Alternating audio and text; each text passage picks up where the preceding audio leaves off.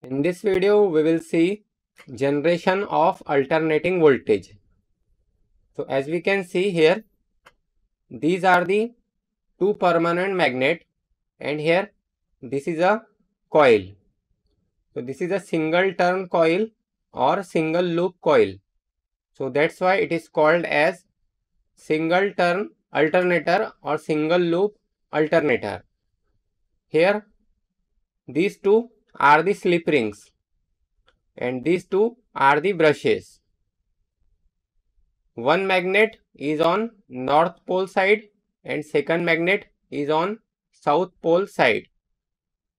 Now this conductor is made from aluminum or copper. These are the magnetic flux. Now according to Faraday's law of electromagnetic induction, due to the rotation of this coil, it is cutting this magnetic flux, and due to that the EMF is induced in this coil. Now since it is rotating, so the alternating voltage is generated, or we can say a sine wave is producing. Now it is rotating on its own axis. So here we can see the flow of current in alternating direction.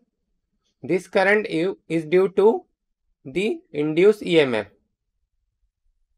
or we can say the alternating voltage. Due to the alternating voltage, the alternating current is produced.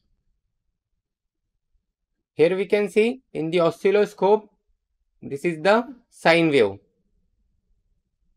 or also we can see in galvanometer.